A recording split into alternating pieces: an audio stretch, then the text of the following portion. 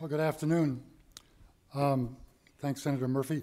My job, I think, for the rest of the panel here is to be kind of a setup man, to kind of keep my remarks broad enough so that it provides a kind of umbrella for the speakers that come after me.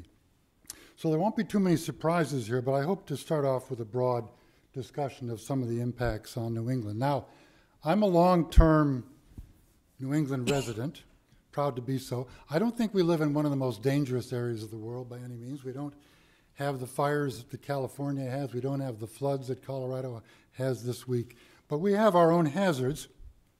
Just to remind you a bit about our little corner of the world, we live in a fairly mountainous area. The mountains increase the precipitation over the region and channel that precipitation into rivers that increase the possibility of flooding.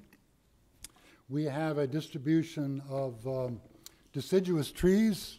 You see on the left, the red indicates where the deciduous trees live in New England, and they play a great role in our climate in terms of evaporating, enhancing the evaporation of soil water and moistening the atmosphere, especially in the so-called leaf-out season, basically from mid-March until mid-October.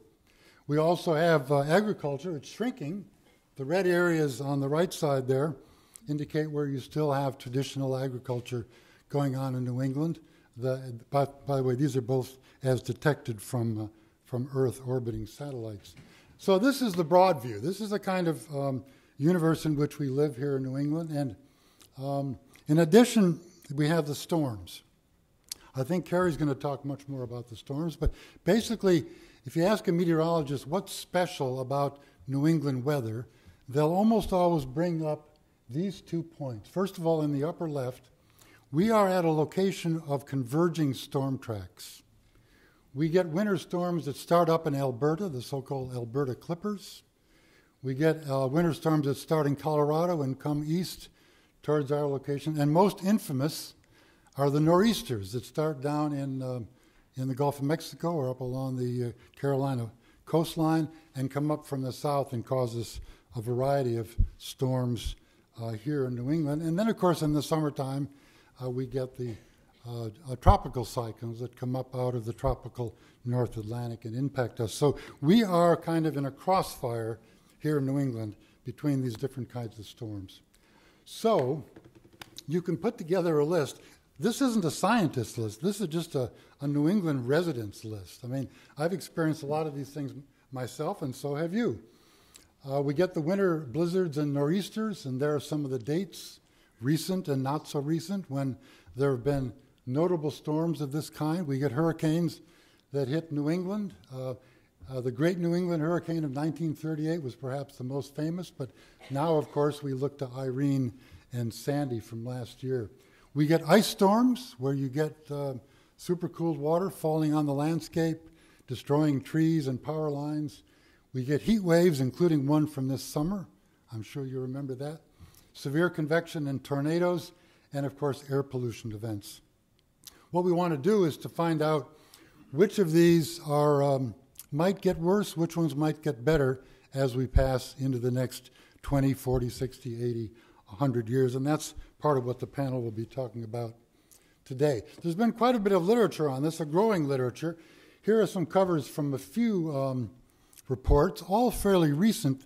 The earliest one, of course, is the IPCC report there, which is 2007, and just about 10 days from now, we expect the next version of that report. We're all excited to see it come out, except to be honest with you, we know most of what's in it, because the way the protocol on the IPCC reports works is that it reports mostly on work that's already been published in peer-reviewed journals. So in fact, those of us that read those journals have a pretty good idea of what the new IPCC report is going to say. Only some of the final conclusions are unknown to us.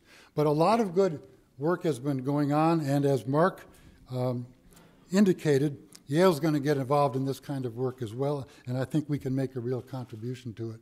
I'm going to pull a few diagrams out of some of these reports to show you what we expect over the next few years. This comes from, this will probably be in the new IPCC report, and it is the expected surface temperature change globally from pre-industrial to the end of the current century, according to the high emission scenario. So with all those words there, let me just point out what you need to know about this. The scale is rather impressive all by itself. It's in degrees Celsius, and the deep reds go up into the 4, 5, 7, even 11 degrees Celsius, and those in the back might be able to see. Maybe it's possible to darken the light on the screen, but New England, rather in the wintertime, December, January, February, has a rather remarkable localized warming that gets up into the 5 to 7, even almost 10 degrees Celsius under this extreme emission scenario called RCP 85, which I can talk more about if there are questions. But that's certainly one of the things we're keeping an eye on. I'm going to be emphasizing that. They've also done these simulations using climate models for the summer months, and we see extraordinary warmings as well, especially again in the high latitudes and in New England, not quite as large as in the wintertime, but still extraordinary temperature increases in this part of the world. The modelers also produce forecasts of precipitation. Here in the wintertime, December, January, February, we find notable increases in precipitation in New England with somewhat high confidence. In other words, the different models that have been run on this issue seem to agree that in the wintertime we're going to be getting more precipitation in the wintertime. In the summertime, however, it's not so clear.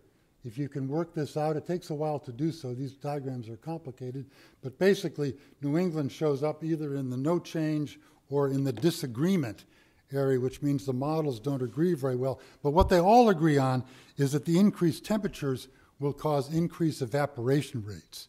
That'll be the big impact for New England, water-wise, will be the increased evaporation rates in the summertime.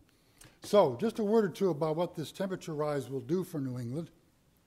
More heat waves and a greatly increased power demand for air conditioning. We saw that this summer.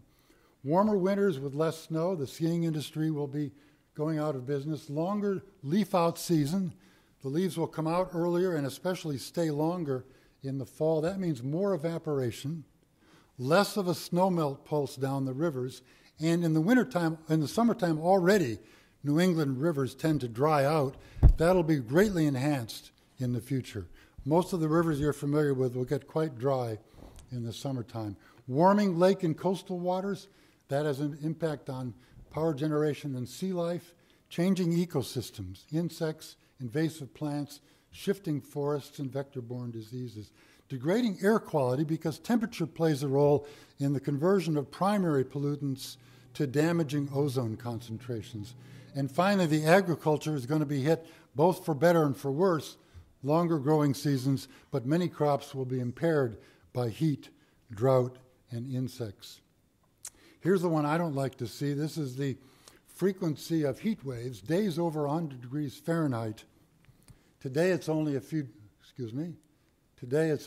days a year. At the end of the century, it could be a good fraction of the summer, especially in the high emission scenario, but even in the low emission scenario, many more days of very high temperatures here in Connecticut. This one's for Hartford. I like this diagram. I got it from one of those New England reports. It shows us in New England skipping southwards, essentially, as the climate warms. This is a little bit sloppy. It's not, doesn't have the whole picture, but in general, in terms of mean summer temperatures, this shows that by the end of the century, in the high emission scenario, we'll be basically Georgia and South Carolinians here in, perhaps not politically, I hope, but at least climate-wise.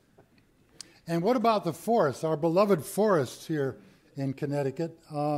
Really a dramatic change. And this shows, I won't go through this in detail, but it shows the current state of the forests, especially the maple and beech forests are going to largely disappear. The pine forests will be gone. The spruce forests will be gone, and we'll have a very different makeup of forests. To wrap up, just a word or two about sea level rise.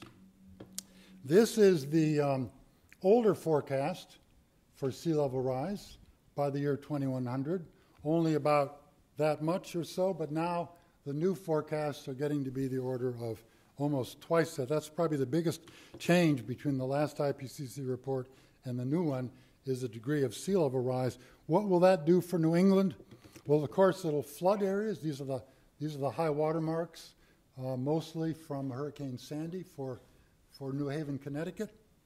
But one other thing that we don't think so much about, but as sea level rises, that influence comes inland as well, and it comes inland in two ways.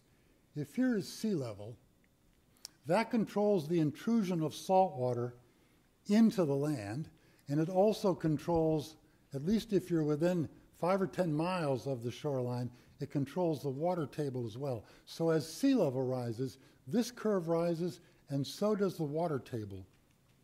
And that means, for example, here in New Haven, these are some recent calculations by the USGS, that if the water in the Sound rises, so will groundwater in the city of New Haven and the surrounding coastal areas. And that has a great impact on all underground structures, including foundations of buildings, subways. Everything you put below ground is going to be influenced by this rising sea level, even if you're not at the coast, and even if you're not experiencing a storm and a storm surge. I've gone over my time, so I'll leave it there, and thank you.